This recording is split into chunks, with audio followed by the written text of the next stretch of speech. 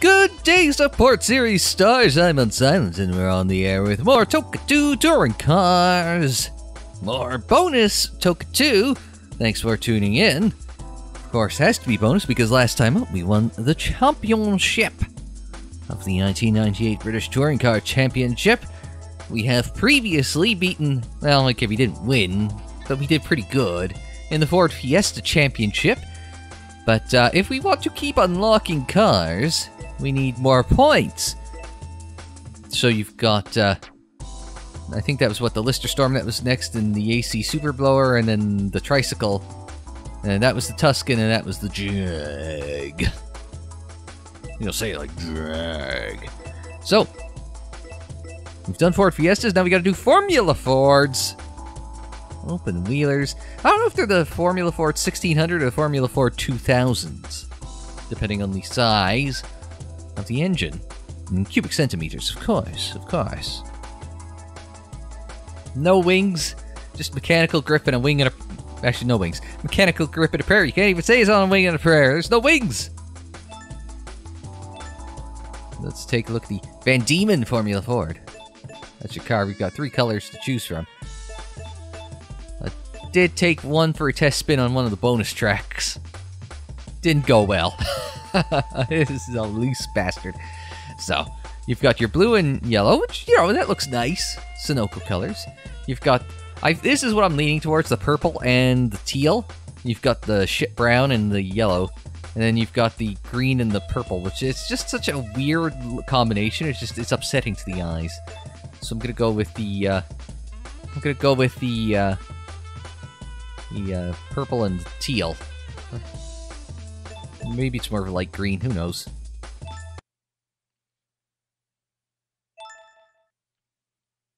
No TIFF, so it's just us. Silverstone International, which we have been on before. That one is the same one we did the BTCC in. So we can go 3 laps at that, but first we must qualify. Oh, we get the number 1. Ain't that snazzy? Must be the Formula Ford 2000 because the engine's sticking out the side there. Got the onboard, apparently. We can use that. Hold on to that barely. Oh, you got the nose cam. You've got the rear view.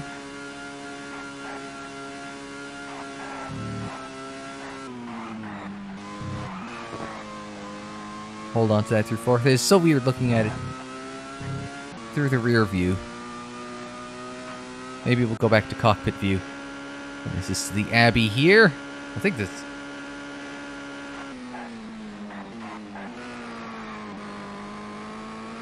There we go. It's hard to see what your speed is because, of course, it's covered by your right hand there. It's also hard to see what your tack is because it's covered by, well, both hands in the steering wheel. So you barely see what gear you're in.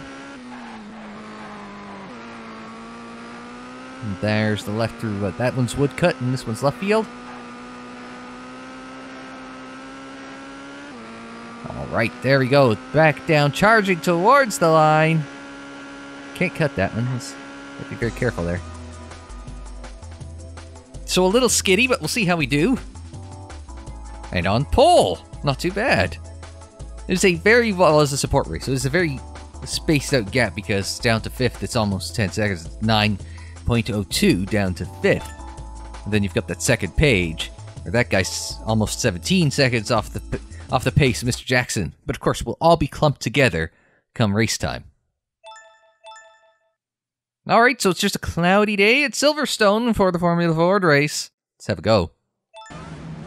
No TIFF, nor will there be a Jeff. So it's just...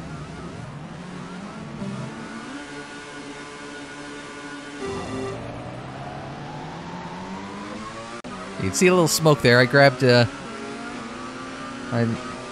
feathered the throttle ever so slightly. So that maybe could, is it off camera going into here, really? I didn't realize. Sorry, I just realized, hey, that feels off camber going into cops. It's like, oh, maybe I should back out a bit because I'm scared now.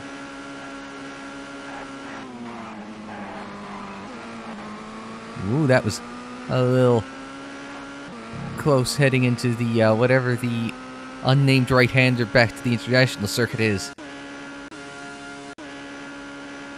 But we will. There we go, take it down to third. Just use up all the track, try and keep your momentum up. This may not be the most exciting support car championship you ever seen, but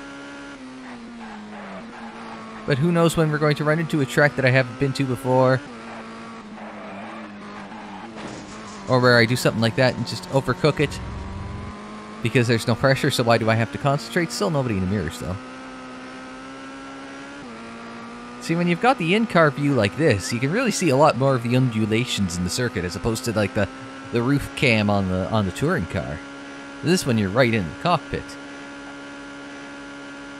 Although we have to talk about the clash of yeah, it's really off camber there in cops. Because we've got sort of a white and red suit with blue pants, and there's a purple car with a tealy sort of accent on it. And it's just like, does that... Whoop. Got a little skitty there. Again. Yeah, it's just such a bad mismatch. In terms of all your accoutrement. Whoop. Had to back that down to 2. But I also think that's where we make up most of our time on people. Because we're so daring in there.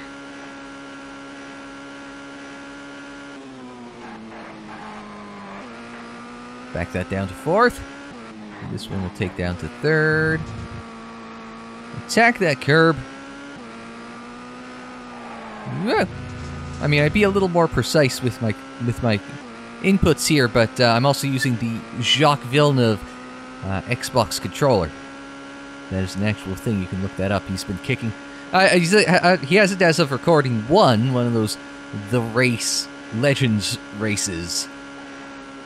But he's also like finishing up the order using an Xbox controller while everyone else is on wheels or rigs. So he's just like, yep, I'm going to keep using my Xbox controller. But I mean, that was something that, because they couldn't test everywhere, and like simulator technology is nowhere near where it is now, what Jacques used to do back in the day, and people made fun of him back in the day too, don't forget, was he used to use the PlayStation games to learn the new circuits. Because he hadn't been to, like, almost any of those circuits. Certainly not in the Formula 1 car, so he had to use whatever was at his disposal in order to learn, you know, what was what, where was where, give him a vague idea about braking points and shifting points and apexes and all that before he got to a circuit. So now it's just expected that you're going to spend time in a simulator learning a track. Back then, they didn't really have the same sort of sims. So now it's like, yeah, people are, and now like you've got people in NASCAR and whatnot, like not just as an esport, but people learning tracks and stuff. Like William Byron in iRacing before he showed up in NASCAR. Talladega BR with Dale Jr. and Martin Truex, you know? Stuff like that. And here's the race results. 10 points and, not to mention, a nice new unlocked support car championship.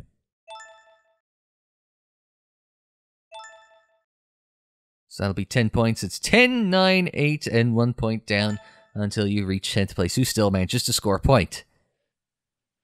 Not sure if this is NASCAR's wet dream or Bernie Ecclestone's. So Thruxton, we've been here before. Sunny, sunny Thruxton. It's actually sunny this time.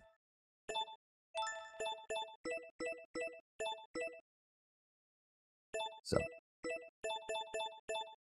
we'll just change the gear ratios there. No, obviously, no downforce settings to change. We're just gonna get this car wound up.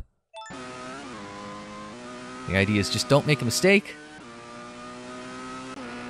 Again, I mean that is the key Of course, the key to winning the NASCAR Winston Cup Championship is consistency.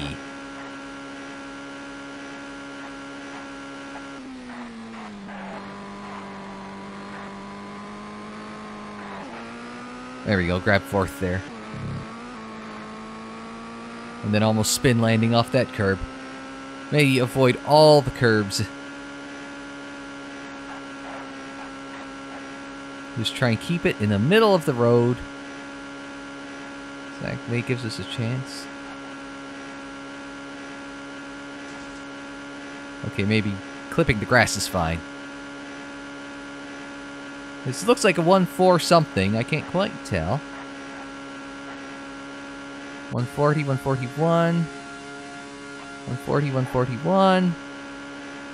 If we stay out front, we'll be fine. If we get in behind, well, it'll be interesting, won't it?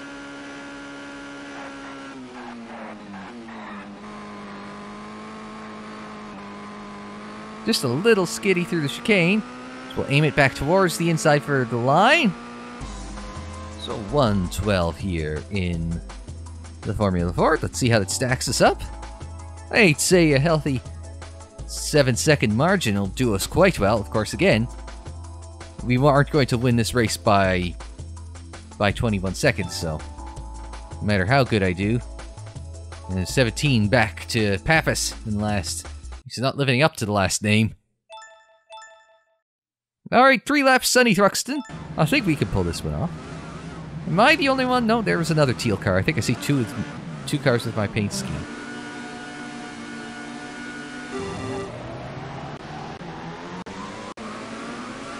Not a good start this time. I found the bite point, I found the acceleration point, I found all that good stuff the first time out. A little less luck on the start. I was a little more anxious this time.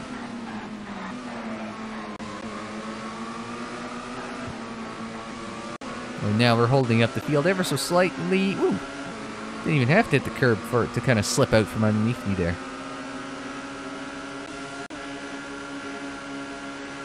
Of course, the start line is the great equalizer. Why do you think that F1 wants to keep doing starts? Here's a safety car, let's restart the race. Here's a red flag, let's restart from the red lights, you know? How do you think F1 wants to do it? Because because you bunch the field up, they don't get strung out, so there's more opportunities for overtaking. With more opportunities for overtaking come opportunities for reshuffling the field after that as people try and catch up. So it's little things like that. Why do you think so that's why, you know.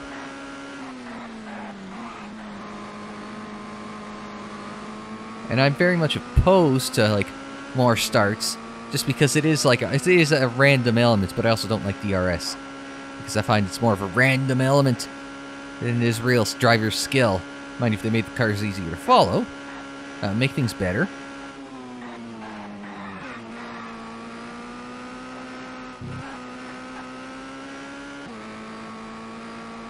So just look over at any car when they're, you know, racing. Like the amount of passes in an IndyCar race relative to an F1 race. Because the cars are designed, yeah, they go fast, and driver skill is a very important component. But also, they try to minimize the impact of you know, of the disadvantage of being in a trailing car.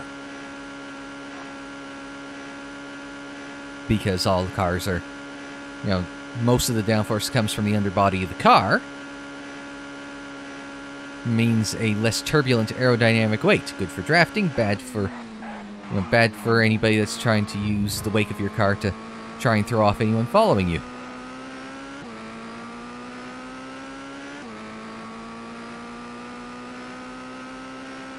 And that's a nice thing about a spec series as well, is that you don't have to worry about, like,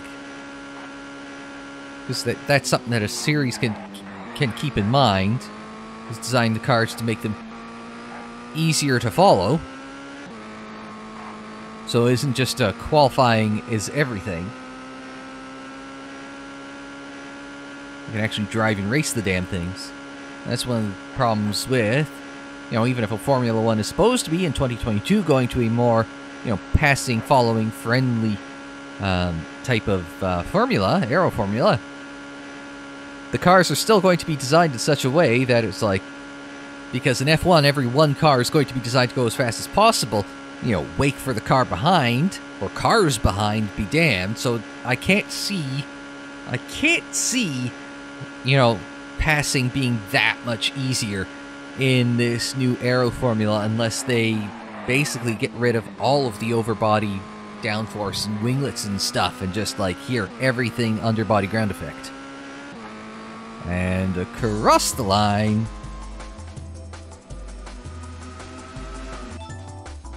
Ah, we're good without the replay. I told you, we were going to pull 7 seconds on them every time, but if one little slip-up, that would have let Alfonso and Ferrario by us. I think they were flip-flopped in the order the last time out, so we'll have to see how that went in the when we get to the standings. And then onto the second page.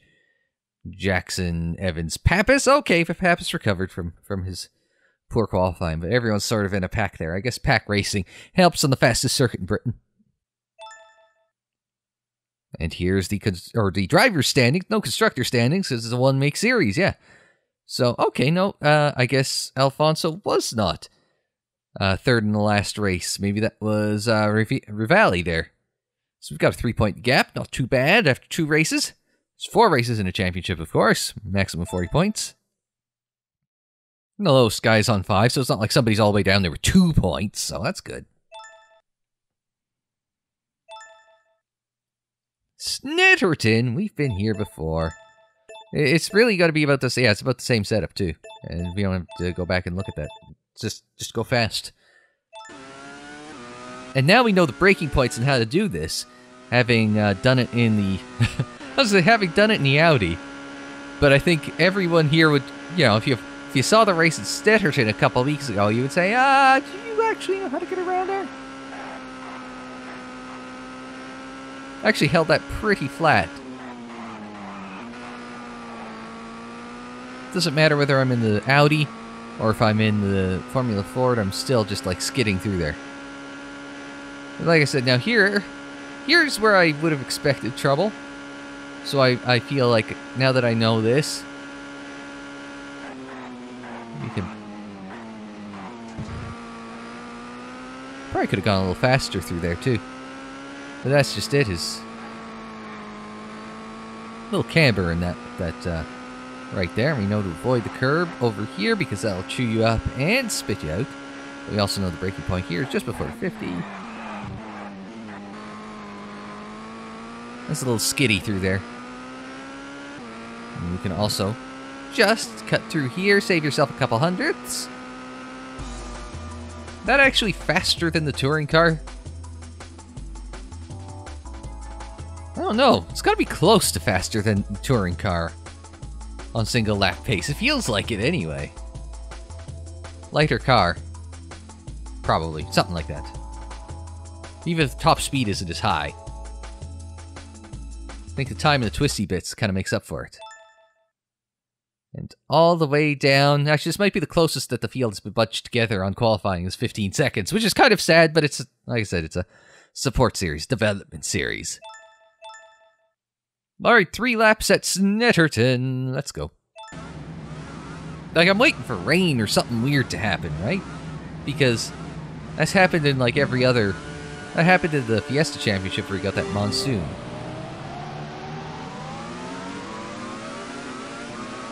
Well, that was just an awful start.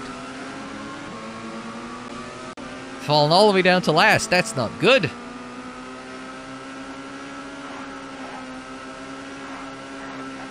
The thing is, we know we're fast.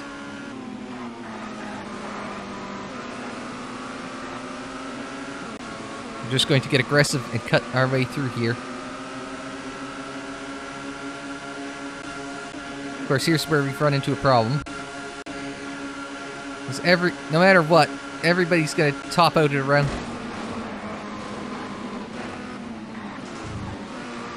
Just going to get...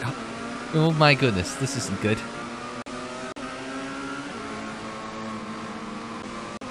Alright, there we go. We survived that.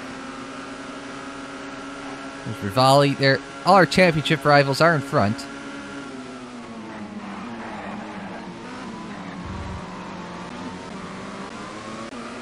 Not good. I think Rivali there might have gotten us and tried to turn us a little bit. Because we were busy trying not to spin offs, punt out anyone in front of us.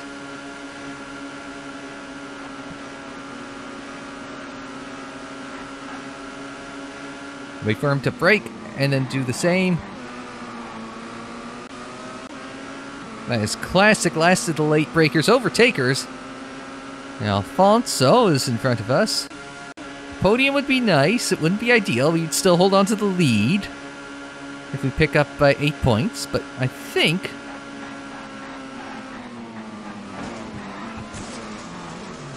that was a bad idea. Well, we managed to scare off everyone behind us. I got a little punt there, it kind of just threw me sideways, so... not good. I should not have made that attempt, that was a bit of a dive bomb.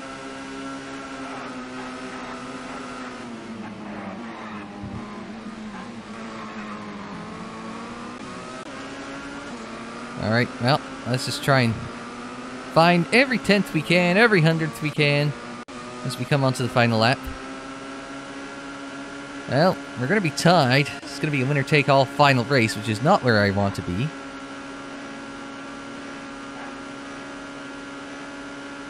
It's amazing how much pressure you can put yourself under with one mistake, and then compound it with another mistake. I don't think I can make up 1 second here. Or 1.9 seconds. I can probably make up 1. The extra 0.9 might be the difficult part. 'Cause he's already at the turn-in. He's at the bridge. There he's turning in.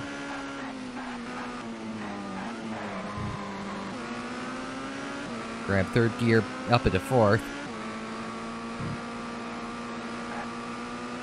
Avoid the curbing. See, we made up the 1. And an extra 200ths on top of that. And here's the thing, can I make that dive bomb? I was gonna say, did I get my hand up and out the window at that guy? Kind of deserved it. I had the pass taken and he just kind of cut under me and then pumped me out of the way. Not a lot of respect amongst Formula Ford drivers. So Ferrario wins, they'll take 10 points. And Alfonso, Rivali, me, Bailey. And then onwards and downwards we go. So what are championship standings? So yeah, like I said, it's going to be level, but we got it on count back against Ferrario there at the moment. But you can't count back in the final race, so it'll be interesting to see what happens. We just have to not cock up. It's going to be Croft or some circuit I'm bad at next, isn't it?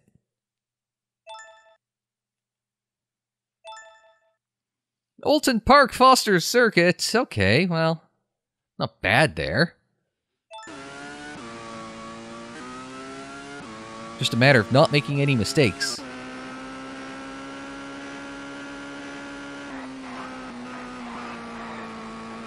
Just barely hold it together in turn 1. So you head down to the Cascades, to the Foster's Curve.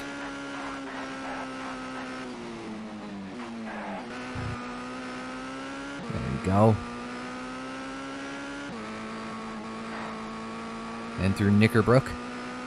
For some reason I thought that was going to get a lot worse through Knickerbrook, but it wasn't, so we're on up the hill to Druids.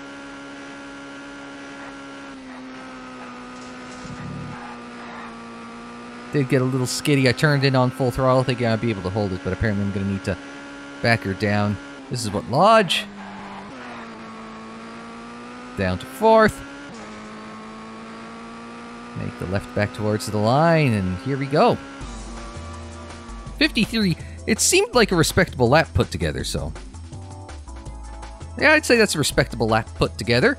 Also, point to make is Alfonso ahead of Ferrario, which would give us a one little positional buffer there that we can work with there. We had, wow, that was a dead heat for a second. Both at 0.3. Or 0.03, I should say. Yeah, when you've got, like, single-car qualifying like this, like, I wonder how they would do it. That's the game, do the tiebreaker. Doesn't matter, Steve, just go with it. You got the advantage, just go with it. It's not like NASCAR where it's like identical times goes to owner's points. Then there's F1 that does who set the time first. I'm not sure I can remember the last time IndyCar had to deal with that. Because IndyCar goes down to, I think, the 10,000th with their timing. It's a hell of a lot harder to get, like, identical times there. Alright, one final race in the Van Diemen Formula Ford Championship around Woolton Park Foster Circuit. Alright.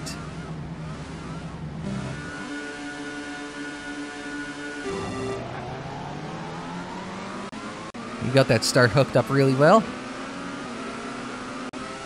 Well, we managed to hold up the inside line at the very least. That's the start. Now, is that Ferrario behind me? Is that actually might be advantageous? Yeah, it is.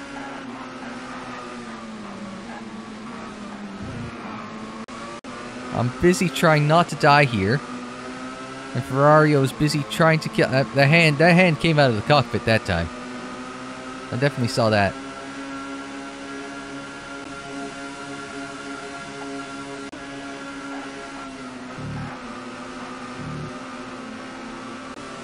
Okay, there we go. Now that's good for a start. We've held him back, but the problem is we're definitely not in the transfers. We're not in a championship winning spot there. What the hell happened there? Come up the hill, hit a bump, and almost go sideways? So we still got to make up a few spots here.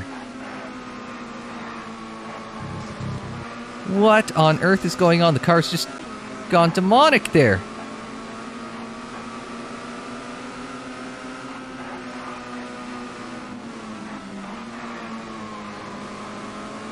Apparently not just me.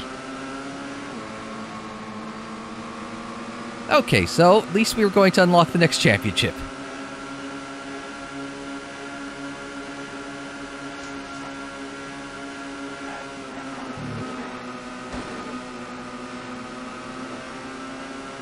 He is just going to hold us up a treat. And we're going to outbreak. What the hell was that? He actually tried to kill me there. What on earth was that? Like, there's hard racing, and then there's, like, actually trying to murder someone.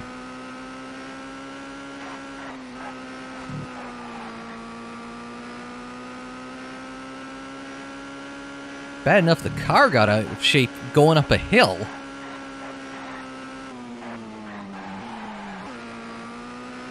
Actually have somebody turn sideswipe you in a bloody open wheeler. That's just diabolically evil.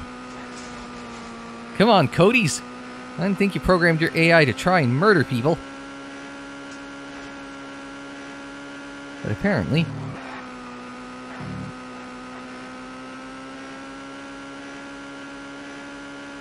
we're going to have to... For the thumbnail, we're just going to have to find a picture of a Formula Ford crash. Or something. That was bullshit, was that?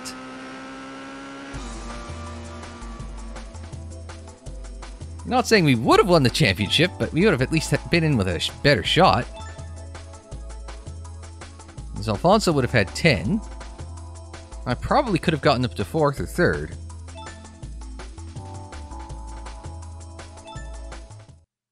So there we are sitting on that, and plus 7 points would have tied me with Alfonso, and I would have won on countback. So I would have had to finish 3rd. Which, I mean, who knows, I could have done, but obviously homicide was attempted there. Indeed, the support championship is over. Not a moment too soon, at least I escaped with my life, which was questionable there for a couple minutes. But we've 57 points in total for all sport race championships. We can now do the Lister Storm. There it is, unlocked there. And then we just need 3 points the next time in order to unlock the AC Superblower. So yeah, we could come back next time with the Lister Storm and see how that thing drives. How many more of these? We got 1, 2, 3, 4, 5 more support championships before I gotta figure out what the next racing game LP is. Give us a month of content, we'll be fine. Alright. But that'll do it for this time on TOCA 2 Touring Cars. Until we see you again, I'm Unsilent. Thanks very much for joining me. Like the video if you liked it. Subscribe if you're new. Share on social media. Follow on social media. The social media handle is Unsilent on air, and that is for Twitter, Facebook, Instagram, Tumblr. Don't forget you can check out more TOCA 2 Touring Cars in the playlist. It's on the screen in the description down below. More videos anytime on the channel page.